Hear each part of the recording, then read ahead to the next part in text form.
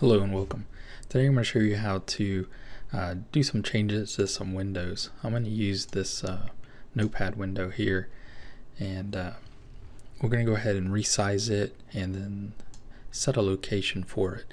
Why this is helpful: let's say you play some games, you play in windowed mode, so you have a client like this, and in the macro you have certain things you're looking for at specific coordinates.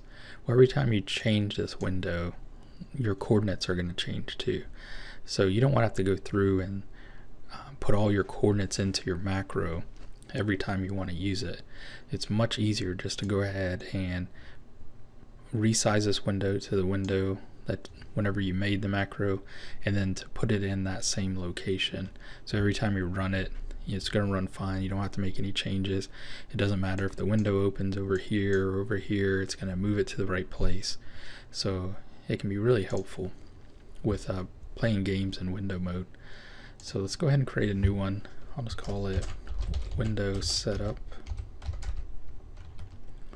Put in the tutorials folder and type begin. So the first thing I want to do is resize it, which is under set size. So I know the name of the window is Notepad, but that's not exact, so I'm going to hit no. And then what size do I want it? Well, if you have a specific size, there's some other commands where you can go through and get the size of it. Since this is the first time, I'm just going to pick a size. So I'm going to say 500 by 400. And then I'm going to put it in a specific location. So I want to set the location of it. And in this, I can either use the investigator tool if I already know where I want it. I can use the investigator, get a screenshot, so I can put it in the exact place I want it. Since let's go ahead and do that. So I'm going to open up investigator, open up my window, and let's say I want it right here. So I'm going to hit print screen and then minimize this again so I can see my investigator tool, and I'm going to click in the upper left hand corner where, even though it's rounded, I'll just pick that edge right there and then import it. So it gives my X and Y coordinates of where I just chose.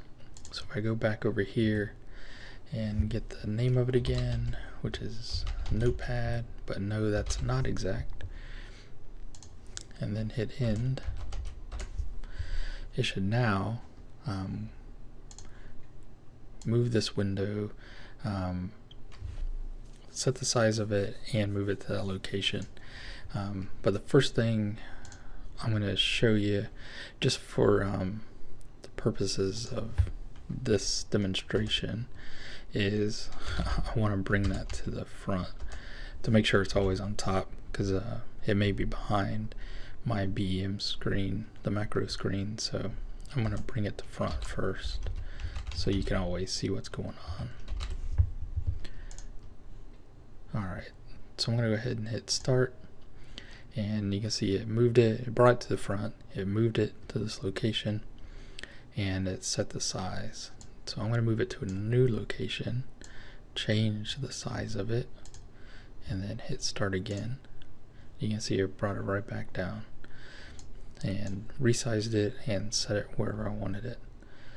So let's go from there, hit start, and once again put it in this location at the size I wanted it.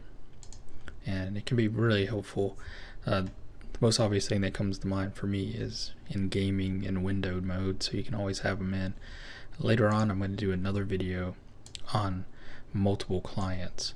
So if you have more than one, you can set one here, one over here somewhere, resize them all, and I'll show you that in another video. But for now, it's important just to get the basics of just one window. Once we get into multiple clients or multiple windows, sometimes renaming them can be helpful, and I'll show you how to do that. I'll just tag it on to the end of this window dot rename. Like, we know the current name is Notepad, but no, that's not exact. And let's say just client 1. Before I run this one, you can see it's named untitled space hyphen space notepad. So I'm going to run it again. It's going to bring it to the front, resize it, put it in the right spot, and then rename it to client 1. And there you go. So it did all that. It resized it, moved it, and then renamed it to client 1, which is helpful when you have multiple clients. So you can have client 1, client 2, client 3, and so forth. So have fun. Thanks for watching.